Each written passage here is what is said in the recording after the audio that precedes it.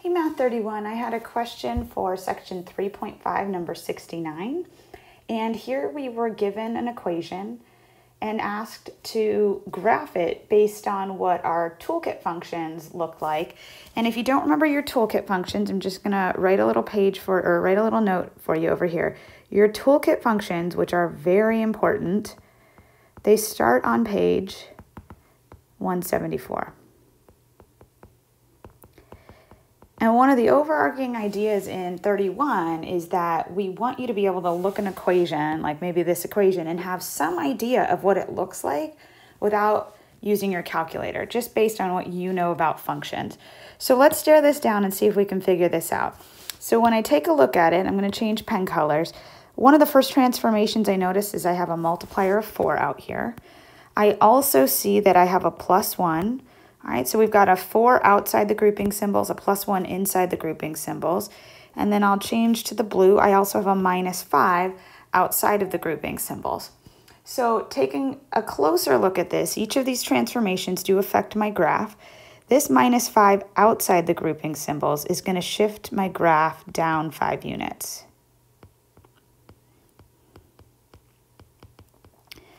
This +1 inside the grouping symbols, again, this is the one that's a little counterintuitive. This is actually going to shift your graph left 1 unit.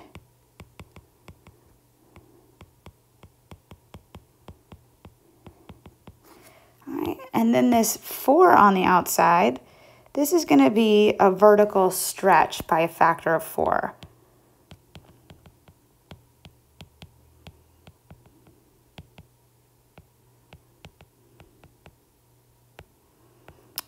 Okay, now how does this relate to our toolkit function? I'm going to get there in just a moment, but I do want to say, if you wanted to at this point, you could take that function, put it into the y equals part of your calculator or whatever technology you're using, and get the graph. All right, there's a lot of graphing programs out there, but I'm going to try and do this by hand just to demonstrate a point. So when I look at this function, the parent function it's based off of, the toolkit function it's based off of, is y equals x squared. And I can see that because of the square there. Everything else is just window dressing. The 4, the 1, and the 5, they're just window dressing. They're shifts and stretches. It's based off of this parent function of y equaling x squared. So what I'm going to do is I'm going to graph y equals x squared, and I'm going to show you how we get from ordered pairs on this graph to ordered pairs on this graph. All right, so let's try this. Whenever I want to graph a function and I don't know what it looks like, even though I really do know what y equals x squared looks like, but if I didn't, I always pick these 5 points. These are my starter points. Now, occasionally I'll shift to these, but usually I start from -2 to 2. All right, so if I plug in -2, -2 squared is 4, -1 squared is 1, 0, 1, 4. So let me go ahead and graph these. Oops, that's a little bit too, ooh, whoa, what'd I do there? All right, let me graph this. There we go.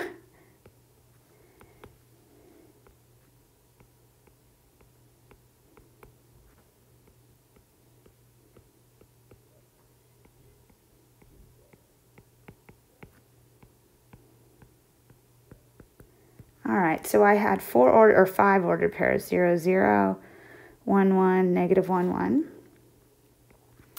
And then we had 2, 4, and -2, 4.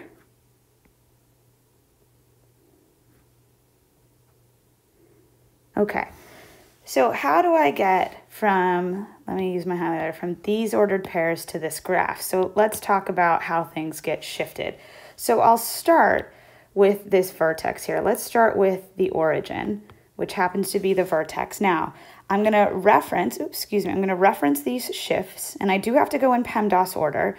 So I want you to think about how this works. The first thing I'm going to do is shift left 1 unit because that's inside the parentheses. The next thing I'm going to do is vertically stretch by a factor of 4 because this multiplication here will come before this subtraction according to PEMDAS. So I'm going to first do a shifting left by 1, then a vertical stretch by 4, and then the last thing I'm going to do, if I can make this any darker, all right, that is going to be the last one I do. All right, the shifting down by 5 units. So let me get yet another color. We'll go with yellow right now. So I'm going to take this origin point, right, this vertex. I'm going to shift left 1 unit, yeah? I'm going to multiply this y value by 4. Now the y value is 0, so I'm going to keep it as 0, and then I'm going to shift down 5 units to 0, -5.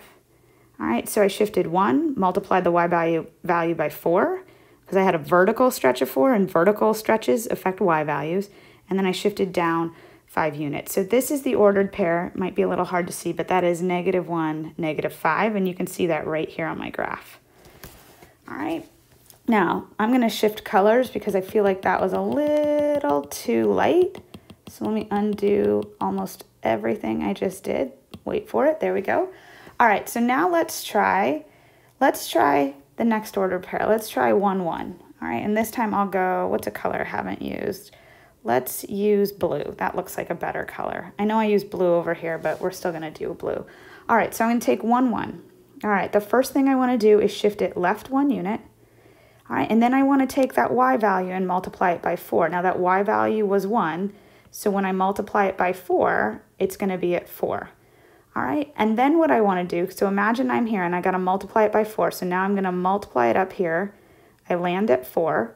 But I need to shift it down 5 units, so I'm going to go 1, 2, 3, 4, 5, and I'm going to wind up here at 0, -1. And you can see that ordered pair on the graph as well, 0, -1. So the first one we had gotten to was -1, -5. Now we're at 0, -1. All right, I'm going to shift colors again. Well, maybe not. We'll just try a different color and just keep on going. We'll try lime green. Let's try... we'll go -2, 4. I'll stay on the outsides here. So with -2, 4, I'm going to shift left 1 unit. All right, so now I'm at -3, 4. But I need to multiply this y value by 4. So that would have given me 16. Okay, but then I need, 16 will be way up here. Okay, so I'm going to run out of space to use it. But then I need to shift it down 5 units, and that would get me to 11. Because 16 minus 5 is 11. So when I come back down, I will ultimately have the ordered pair -3, 11, and we can count that here almost. We've got -3, and then if I headed up here, I would actually have hit it at +11. All right, let's try one more. Let's transform one more. What's a color I haven't used? We'll use sort of light purple. Let's try -1, 1. I know this is getting crowded. So I'm going to go left 1 unit to -2, 1. I'm going to multiply this y value by 4 to get to 4. All right, so now let me move up to 4 here. And then I got to shift it back down 5 units. 1, 2, 3, 4, 5. So I'm at the ordered pair here, -2, -1. And here's -2, -1. And again, none of this might be worth it to you. You might just say, you know what, forget it. I'm just going to graph it on my graphing calculator or whatever technology I'm using. That's fine. But I still want you to see how all of these shifts are taking place, right? So we're going with PEMDAS. Inside the parentheses, multiplication, and then some subtraction. All right, thanks so much, everyone. Bye.